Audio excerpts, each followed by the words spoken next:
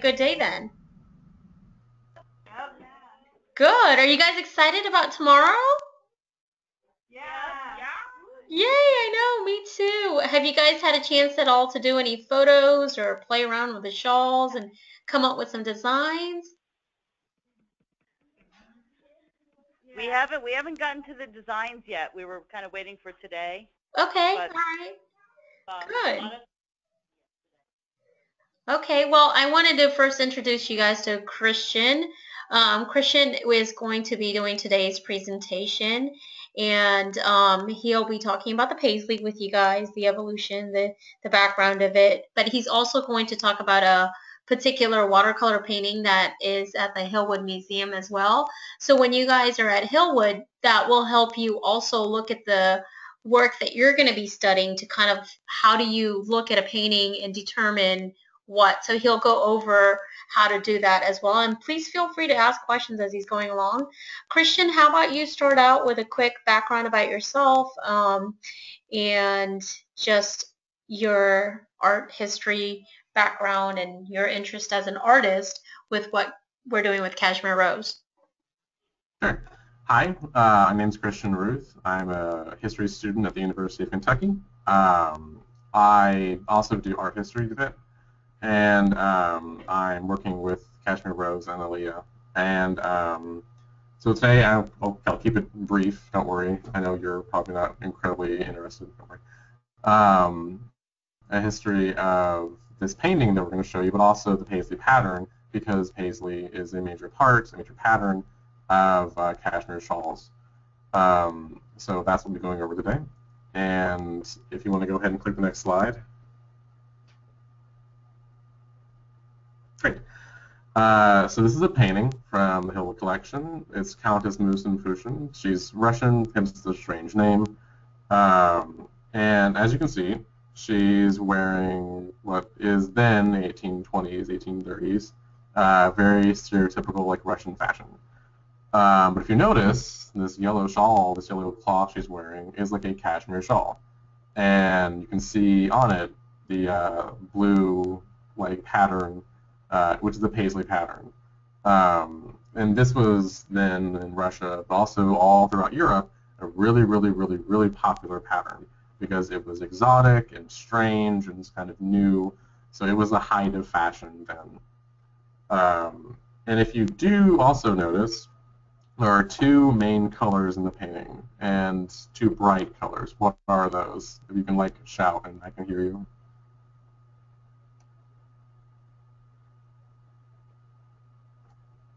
That's a question to the girls. What two colors stand out to your eyes in this painting?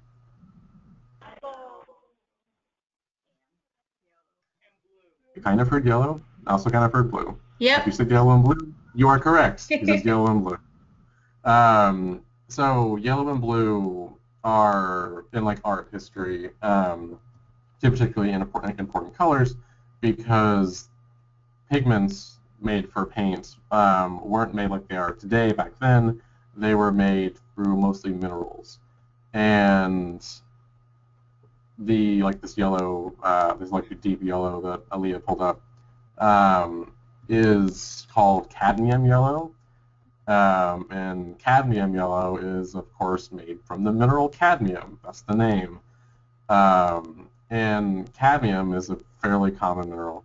And it's on your left. It's the shiny, silvery-looking thing, which is in and of itself pretty useless. But when you expose it to acid and do chemical things with it, you get this lovely, lovely yellow color, which is cadmium sulfide. I won't bore you with the chemistry of it, but cadmium yellow, once you heat it up, turns into a powder, which you can make into paint. And that cadmium yellow is extremely popular and very, very, very common throughout art history. So that was the color, that yellow is the color used in the painting. And girls, do you remember the photos that Mara was showing you? And one of the ones we were talking about was the pigments. Do you remember the powdered pigments that we saw a photo of yesterday?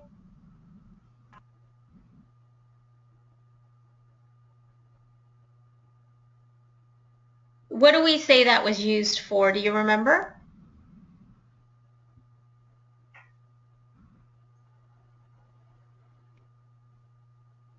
How do they get the color yellow with these shawls? What do they have to do?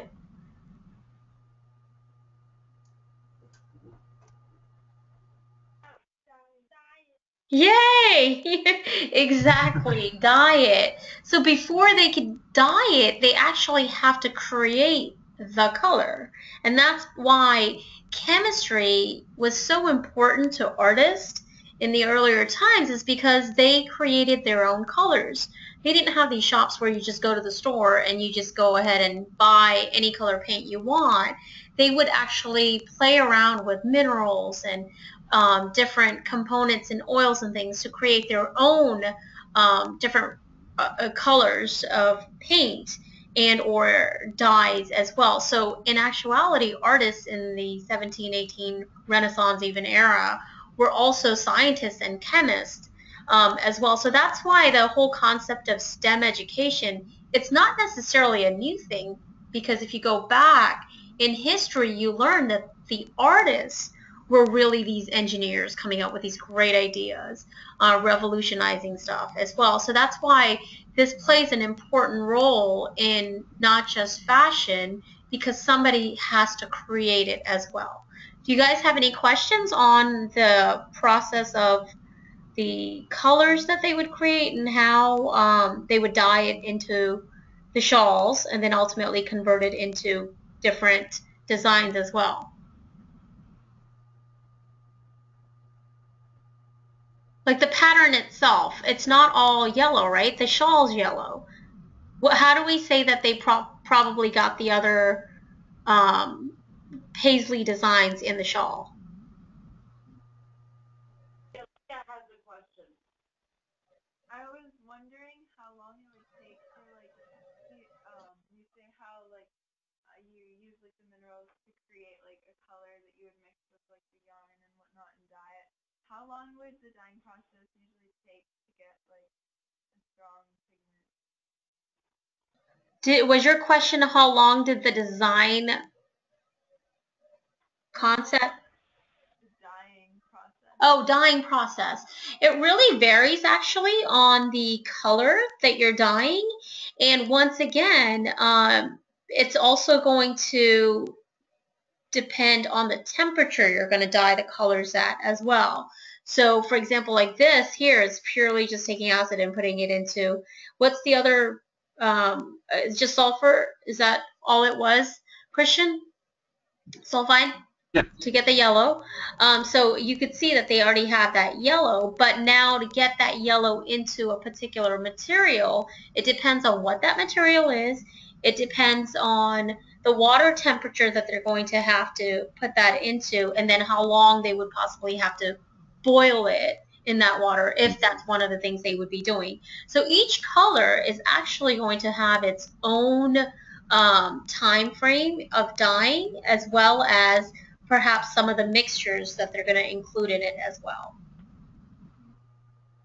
Yep, this is exactly right. Um, if you want, we can go on to the ultramarine, to the next slide. So, the other color in the painting was blue, very, very vivid blue, and that color is called ultramarine in terms of like art pigments. So ultramarine was, and still is, a very, very commonly used color. However, back then, it was incredibly hard to get because it was extremely expensive. The name itself, ultramarine, means beyond the sea. It's a very romantic origin. But it's derived from the lapis lazuli stone, which you'll see on the screen right here. And lapis lazuli back then was only really found in one area of Afghanistan, a very like remote mountainous region. So it was hard to get, really, really, really hard to get. And artists considered it more precious than gold because it was so rare. But it was so needed because it makes this very, very vivid and beautiful blue, which you need for paintings. And actually, it was so hard to get that in 1824, the French Science Society had a contest to see if any of their chemists or scientists could make a like fake synthetic version of ultramarine, so it would be much more easier to produce. And eventually they did. And nowadays, the color that we know as ultramarine is also called French ultramarine because the French chemists won the contest. Um, if you powder down, if you like pound down lapis lazuli into a powder, you will then use it into the pigment, like the old style pigment. So old ultramarine was literally like powdered rare stones made into paint. So not only was it beautiful, it was literally made with like gemstones, which made it rare and expensive and quite hard to attain. So there are some paintings, like very famous paintings, by people like Michelangelo, who didn't finish his painting. Like he couldn't afford the color ultramarine, so he had paintings that either had to not use blue or he simply didn't finish because he couldn't afford it. So it was really common. It's really cool. Girls, do you have any questions on the ultramarine blue or lapis lazuli itself? Do you think it's mined anywhere else other than Afghanistan now, in the current time? Okay, can you guess where else lapis lazuli besides Afghanistan could be mined today?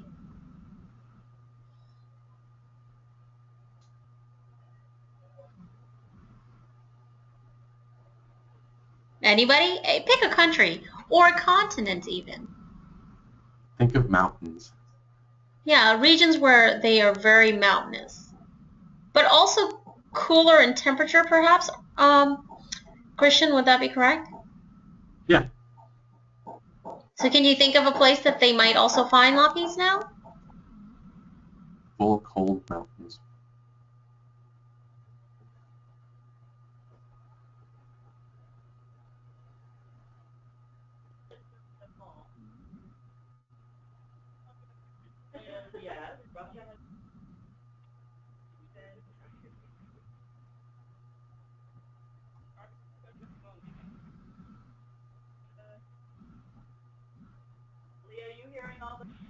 I can't really hear them clearly. Can you say what which?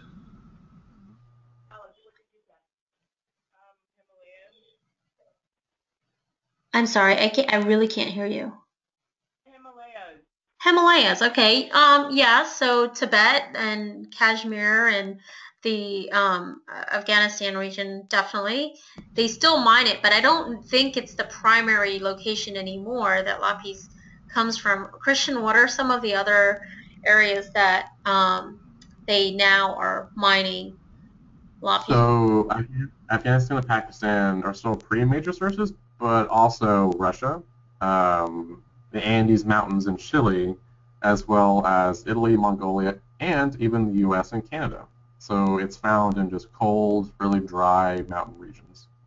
Wow. And where in the U.S. is it mined? I think near the Rocky Mountains. Okay, cool. Yeah. All right. Any questions, girls, on the lapis or the color itself? No. Okay, I can hear that. That's pretty good. Sounds like a song. All right. Let's talk about the Paisley real quick. So Paisley is a pattern that goes back way back in history. Originally, it was used in areas of like Persia and Kashmir, so over in Pakistan, but it originated in Persia. So if you think of the modern country of Iran, that's where it started. And it became famous in Europe after Europeans went over into India and Southeast Asia and brought back shawls and clothing with the Paisley pattern, or what would become the Paisley pattern. So these shawls were weaved from like goat's fleece and silk, and were made popular first in England during the late 18th century, and they were actually mostly worn by men in the first place.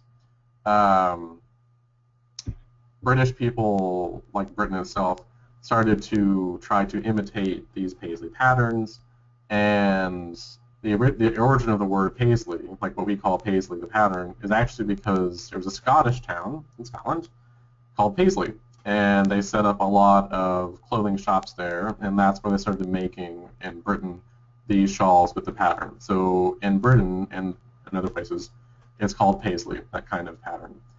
But it depends on where you are, because the British were the first ones to start it in Europe. The French were the ones who really, really, really embraced the pattern of Paisley, and they set the style for the rest of Europe. So Napoleon, the big conquering Emperor Napoleon, loved the pattern. He bought dozens of cashmere shawls from Egypt for his wife Josephine, and she wore them and made them very popular. And cashmere shawls, that Paisley pattern, started to be created also in France. And what made Paisley so popular in Europe was that it was very easy to make after a certain point, because there was a French inventor, Joseph Marie Jacquard, who made a loom, which is the machine with which you make clothing, which made it much, much easier, a special type of loom, to make these kinds of clothes. And this loom, this is the Jacquard loom, spread throughout Europe, and by 1836, they started to be used also in Paisley, Scotland. Like they went all over Europe. And because they were still considered exotic, because they originated from way off in Afghanistan and Pakistan and India, it became very, very popular and the height of fashion. So even though it was a European style, like America, like early Americans, like George Washington, that kind of thing, loved the Paisley pattern. And in early America, Paisley was the height of fashion.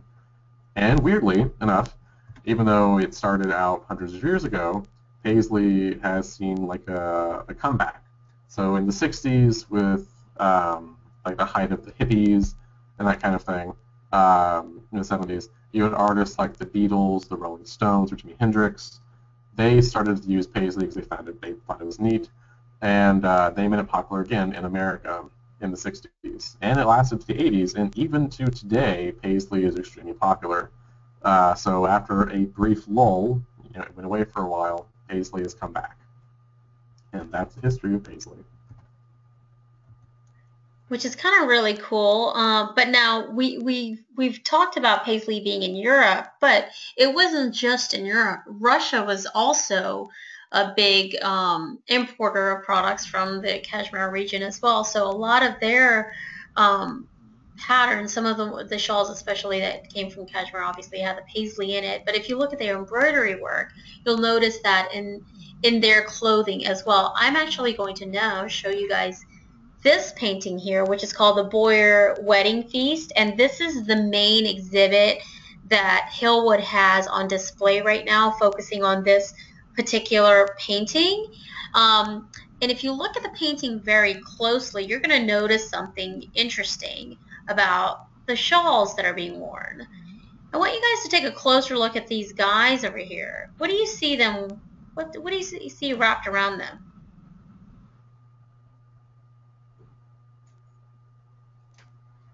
Can you see the painting?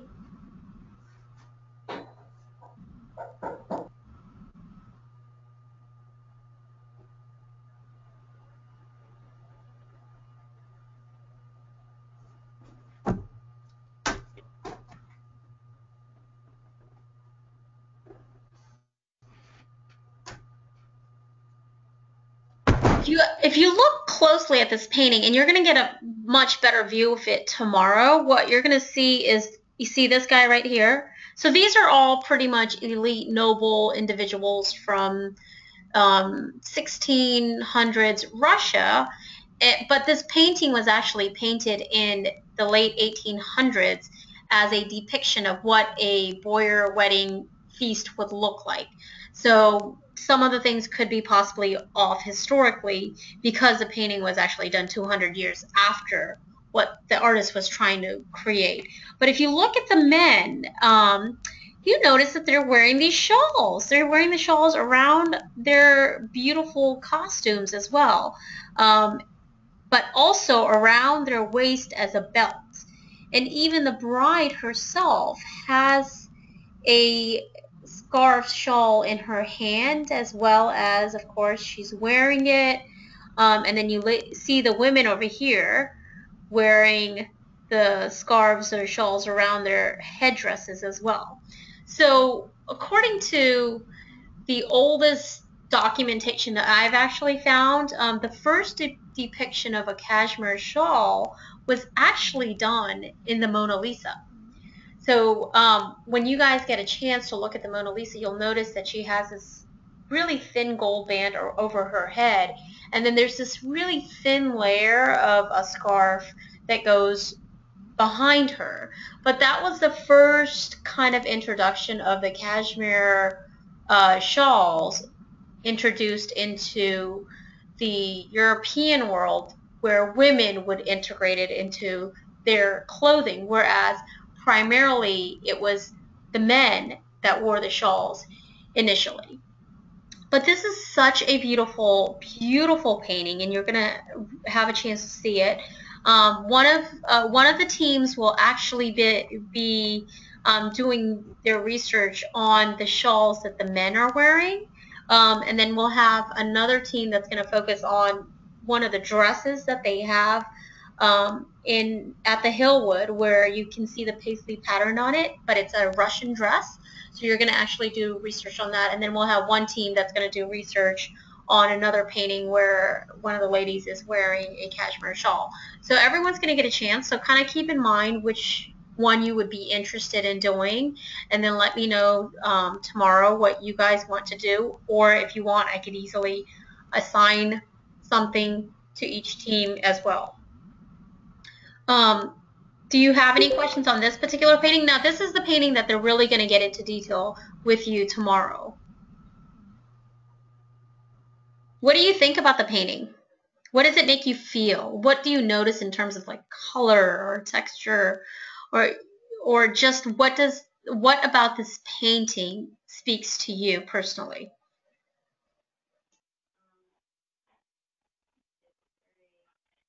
Very dark. Yeah. There's not a lot of bright colors. Very, very thick. Yeah. Well, Aaliyah, because we have it on the screen, I think it might look darker to us than it really is. Oh yeah, you're right. Yeah. Remember how Mara was talking about light as being an important factor when she does photography? One of the things you're going to see as you get a chance to study this painting is how important of a role light plays in this painting as well, because they have the windows and the artist is behind the area where the light would be entering into the room from, and you notice the candle lights that are all around, because he wanted to make sure there was perfect lighting on the face to kind of capture the emotions and the expressions of pretty much every single guest. So when you are going to actually see the painting at the museum, you're actually going to appreciate the fact that you can see each and every guest's facial expression on it. And then from that, you obviously will have an idea of what could have possibly been going on during a wedding feast such as this. But yeah, I'm sure it's probably a little bit darker on your end, Karin, but it's such a spectacular painting. And seeing it tomorrow will just be like, wow, this is just amazing. So they will have that chance to do this tomorrow. So don't worry if you can't see it right now. Aaliyah, what size is this painting? I'm sorry? How big? What size is the painting? What time are we going to be there? What size? How big is the? Oh, how big is the painting itself? So the painting itself, I think, is a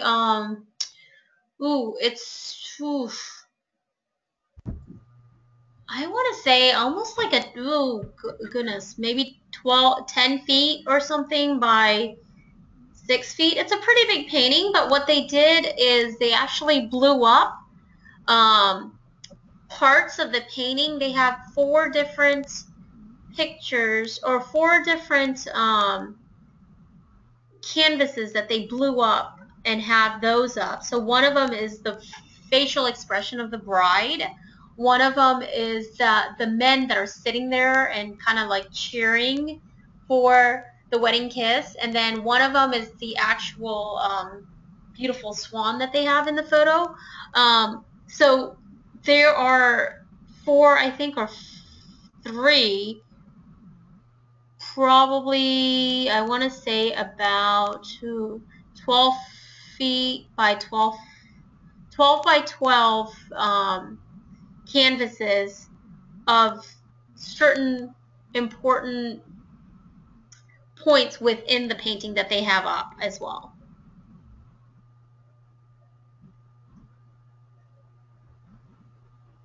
Does that make sense?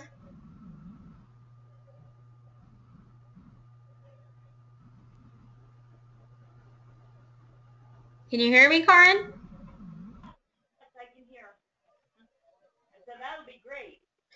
Yeah, it will. It's spectacular. So when you guys think of the Paisley, remember, it's not just limited to Kashmir or Europe or Russia, as Christian pointed out. It actually was a big part of the early colonial America as well as a fashion statement, and it continues to evolve and be present in many facets of fashion and decor, even today, and perhaps even architecture.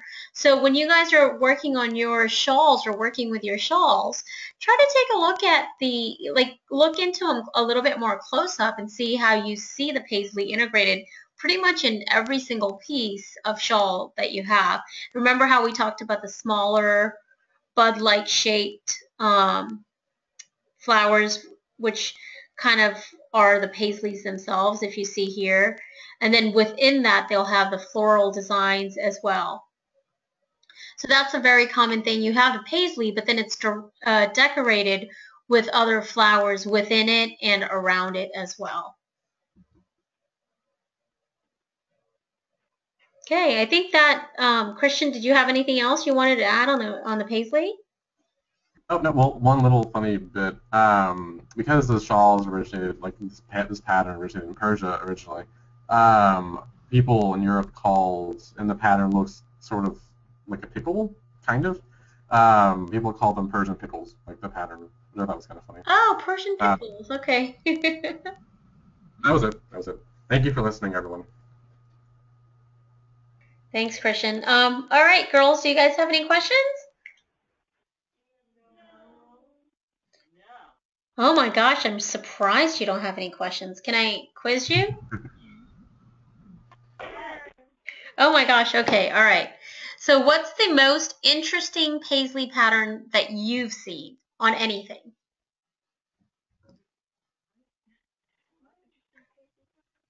Do you mean in the things we've seen today or ever? Ever, like anywhere. I know we talked about Alexander McQueen on Monday and like his Paisley design with the skull. So what have you seen in today's fashion world or decor or architecture where the Paisley plays a role in it?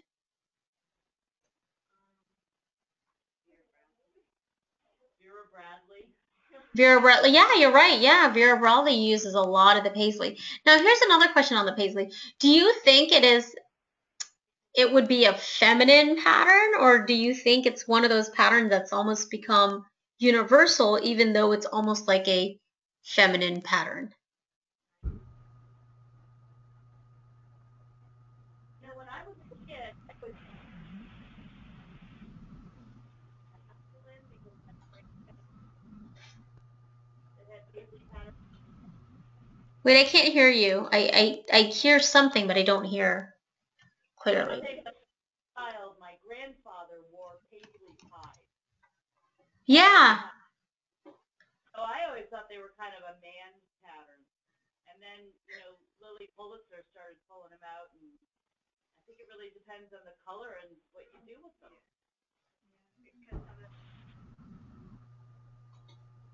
Yeah, exactly. And I think one of the other famous ways of looking at Paisleys for men, I think would be like the really upscale, like here's an example of the silk scarves that they would wear around their necks. And those would have more of a paisley pattern to it than just checkered or plain scarf. But they add that to kind of give it that character as well. What do you think about that?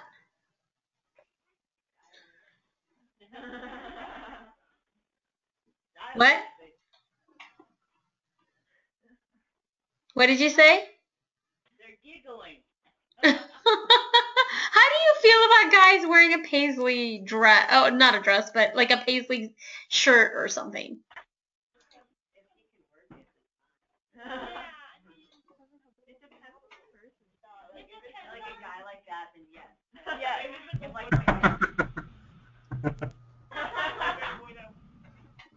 Like here's one. Like look at this whole outfit. It's like paislified or what? And even the design or the pattern, if you look at it closely, um, it's kind of from the 1800s, especially the colors that they've chosen and the actual paisley um, design that they did. It's if you look back at remember the shawls we were looking at, especially the book that you have, you'll notice these long stretched out paisleys, and you kind of see that on his shirt here and even on his pants. So do you find it interesting that it's still kind of almost like a unisex pattern that's used with the paisley? Because remember we talked about how the shawls originally started as something that only men wore.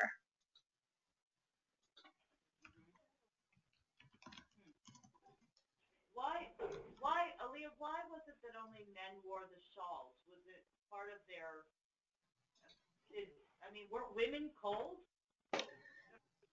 Yeah, definitely women were cold, but think about men as also the ones that would go out to war, and they're the ones that are out in this whole area of trying to, conquer and stuff like that. And they're the ones that are the first ones to really even have access to such luxuries. That's kind of part of it is because they're the first ones to actually get a hold of it, and they were the ones that were mostly out and about. Women were mostly at home and not necessarily in an area where it required perhaps so much covering because they were more focused on just the dress aspect of it. I'm trying to find a photo of Napoleon.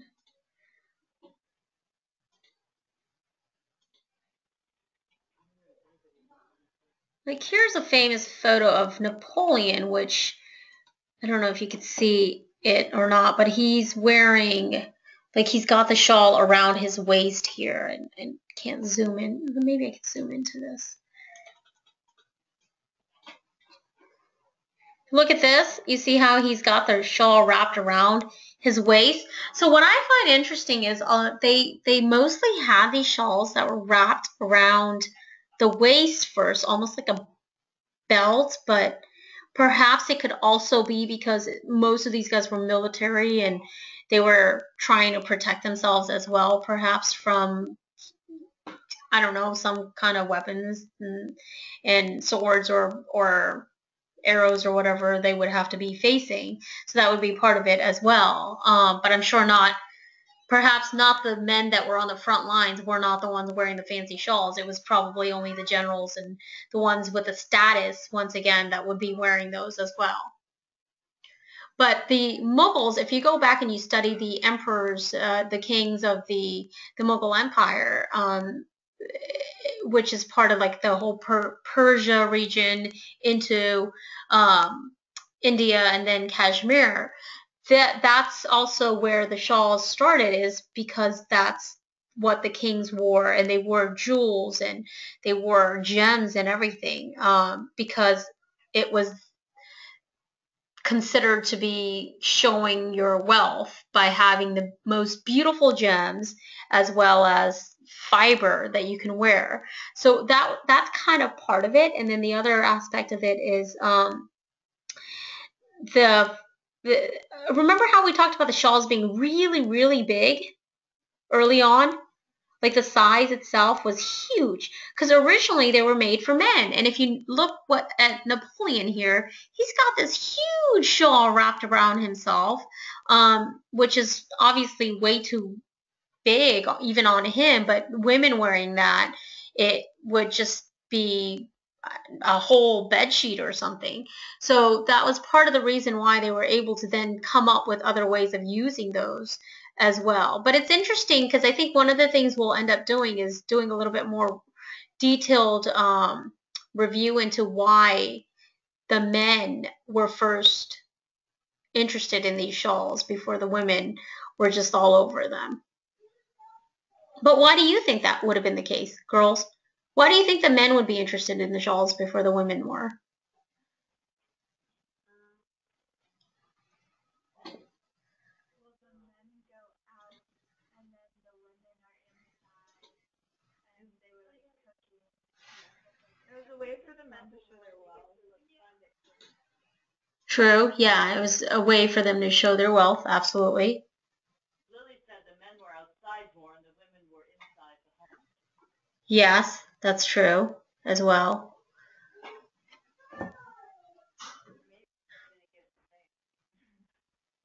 But here's a photo of a painting of Captain John Foote from 1761, and you notice that he's got that turban around his head, and then he's got a shawl which is draped over him, and then he has the belt, which is a shawl, also draped around him, and then he's wearing this thing that looks like a dress.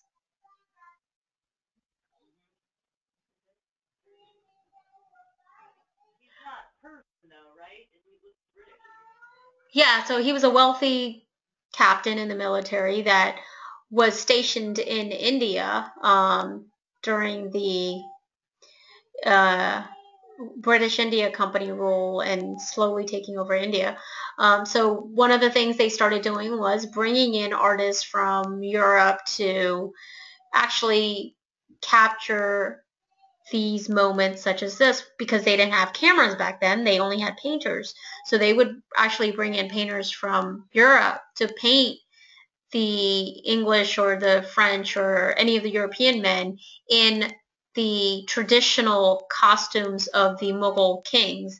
And this is something similar to what a king would wear during the Mughal Empire, except the king would also have tons of pearls and rubies and gems and all sorts of kinds of stuff with them. And one of there's a diamond called the Koh-i-Noor, which was the most valued diamond in the entire world, was once owned by the Mughal Empire, and they were extremely wealthy for their time, and that was one of the reasons why the British went to India and started conquering and pretty much taking everything from that side of the world as well, and bringing it back. And I think that diamond is actually in a museum, I want to say in England now. So it's pretty interesting to say, even back then they said that it could feed the entire world for, I don't know, some ridiculous number of days or years. I can't remember anymore, but it had that much value as diamond. But once again, a lot of this has to do with showing your status and your wealth. So it was the men that had more of that masculine status, and I've got this in terms of wealth, so I could buy and wear these most expensive shawls or jewels that normally now we see women wearing. Aaliyah, I'm an Anglophile. The Koh-i-Noor diamond, I believe, is in the state crown. Where is it now? In the state crown, the main crown that Elizabeth wears, like Really? Huh. Yeah, they stole it from the Mughals. And now they display it. Yeah, exactly. Yeah, that's interesting. I didn't know it was in her possession, and like literally like as a gem in her crown. That I wasn't aware of. But I thought it was in a museum.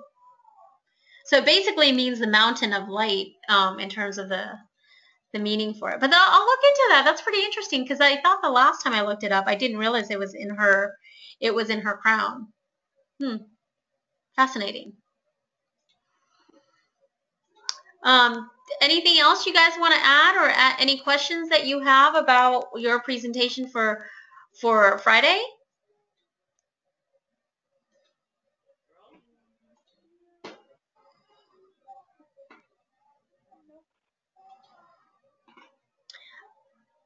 I want to show you one last thing. So on our website, we have, under art history, it says Parisian fashion. So if you wanted to kind of go through these photos, when you guys are thinking about doing your photo shoot as well, and kind of see how the women use the shawls in their fashion shoot pretty much, which was hand sketched back then, but they all have the cashmere shawl in it as a primary, most important accessory.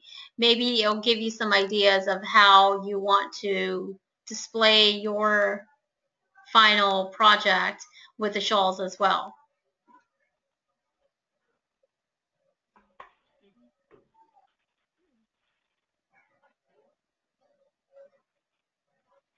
Okay, any other questions? No, these are good. Okay, all right, well, very good. I will see you girls tomorrow in Karin. Do you think you'll be able to make it by, like, maybe even 1:45 or 2 o'clock? Yeah, we're gonna leave here at between 12 and 12:30. Oh, perfect. Might be a little early, I hope, but I just want extra time in case I do get lost. Yeah. Okay, yeah, because I'm sure it'll take you guys at least an hour, maybe an hour and 15 minutes to get there. Yeah, I don't think there'll be much traffic though, and we're actually people going on trips and things like that. We're down to 7 plus me. So some people have basketball games and other things. So sadly, Leah's very sad she can't come. Oh, seven of the girls will be able to come? It'll be 7 girls and me. Okay. Well, with the girls, at least, are all of them at least within groups, teams 1, 2, and 3? I don't know. We'll have to. You know what we'll do? We'll figure it out and we'll send you an email letting you know. Okay. That sounds good. Sounds like a plan. Well, thank you so much, everyone. Have a very good afternoon. Christian, thank you so much for your presentation. I thought that was great, very, very educational and helpful. You're welcome. Thanks for having me.